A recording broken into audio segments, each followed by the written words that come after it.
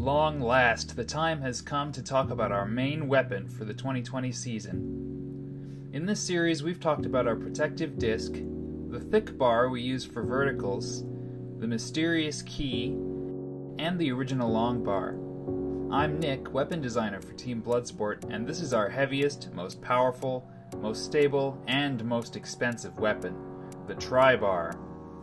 When we were designing the new Bloodsport, we envisioned two new weapons, the thick bar for withstanding other spinners, and the Tribar for going on the offense and dishing out the big hits on well-armored opponents.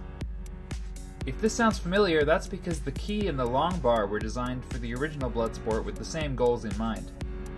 If the thick bar is the spiritual successor to the key, then the Tribar is the successor to the long bar. Last time, we covered the two main problems we ran into with the long bar. Its aggressive rake and relief profiles left too little material around the tooth, causing it to chip, and it had a tendency to go unstable.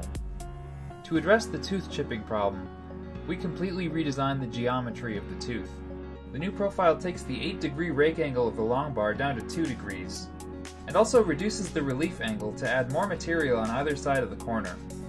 The curved edges here add even more material to support the tooth, and the tooth itself has a very small radius on it to eliminate the fragile sharp edge while still being able to grab and carve through armor.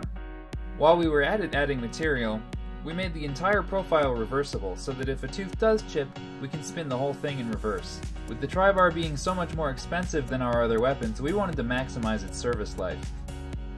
The stability problem is a bit more complicated. We're planning to do a full deep dive on the physics of weapon stability in a few weeks, subscribe so you don't miss that.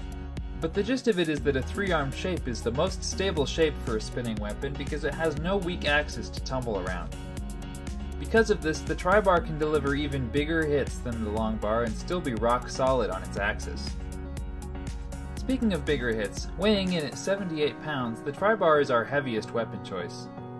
That is only 1 pound heavier than the thick bar, but because of the way that the weight is distributed out into the 3 arms, the Tribar's main moment of inertia is higher. A lot higher. While the thick bar and the disc each store about 40 kilojoules of kinetic energy, the Tribar is almost at 60 kilojoules, or nearly 1.5 times the damage potential of our other weapon choices. It also has more reach than the other weapons, except for the long bar, meaning that we can really go on the offense. So, now that you've seen the full series with all 5 of our weapon designs, which one is your favorite? Let us know in the comments. Make sure to subscribe and watch Battlebots this Thursday on Discovery Channel to see how this weapon does.